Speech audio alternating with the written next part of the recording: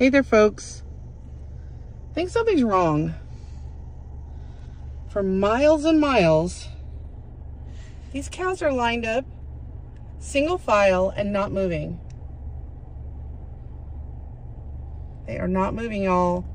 If you look out in the distance, they're all lined up single file and not moving. What is going on? Hey folks, I really don't know why I've been on this subject for the past 4 or 5 videos about these church buildings and things. All I can tell y'all is when I feel it, I post it. It could be a day, it could be 3 days, it could be a week. Whenever I feel something from the Lord, I post it. That being said, I want to share y'all a horror story that I have about one of those buildings. It was the last one I attended. Again, someone had come up to me and said the same line that most all church building goers say. Well, my church isn't like that. So, okay, I'll give it a shot. Went up there. I gave it the benefit of a doubt for 2 months, 3 months or so. Even became friends with the preacher.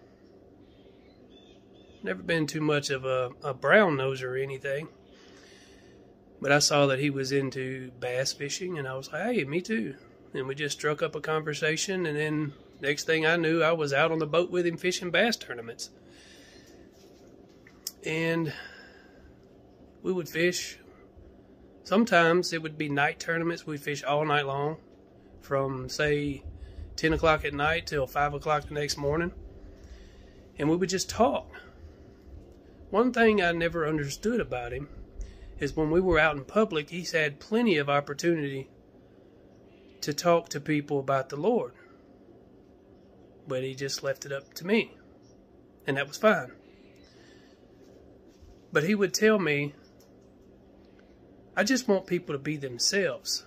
And I would ask him, doesn't the scripture say that we should die to oneself?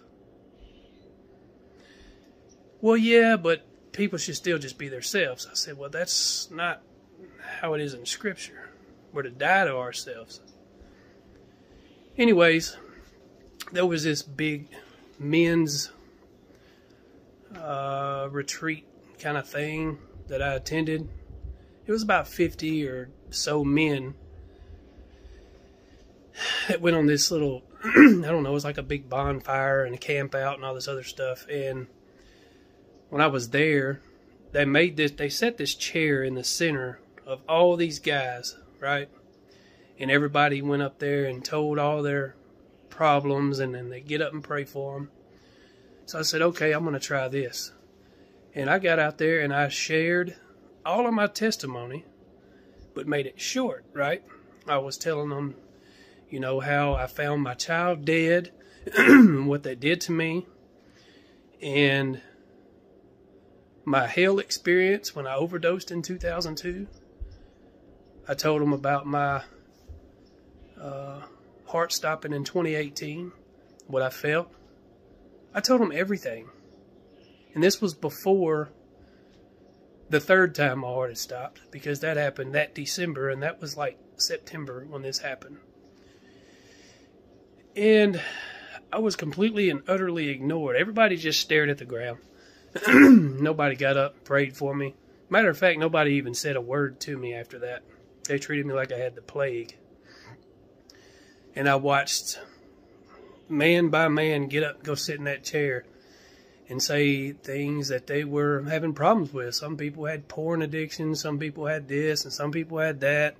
And everybody would cry with them and pray with them. And I was like, you know, I've experienced a lot more than a porn addiction, and none of y'all got up and prayed for me. Instead, I was treated like, you know, I had the plague or something. And it really hurt me, really bad.